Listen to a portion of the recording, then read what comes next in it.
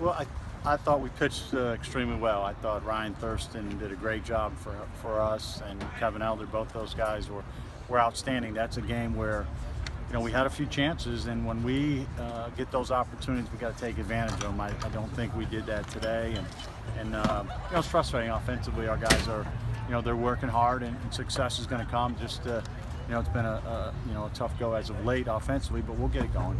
In the ninth inning with 5 pitch hitters, what were your thought process going in?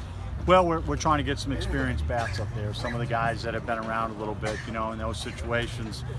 You know, you look for guys that can give you experience and a professional, so to speak, at bat. Guys that know what they're trying to do offensively. So we're trying to find that right combination. We switched the lineup up a little bit today too to try to get some synergy up and down that lineup, and we'll continue tweaking until we get some flow to that lineup.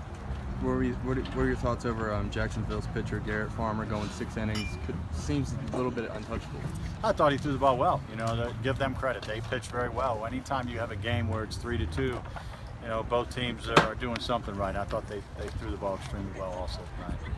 Another nice crowd out here today for the second weekend in a row. Awesome. I'm excited about that. You know, we're trying to give them something to cheer about. You know, guys down the line. We got great crowds down the line, and our guys are working hard. We certainly want to put some smile on people's faces and cheering and getting this place going, and that's exciting to know that people are coming out. We've had great weather, and look forward to a great crowd tomorrow again.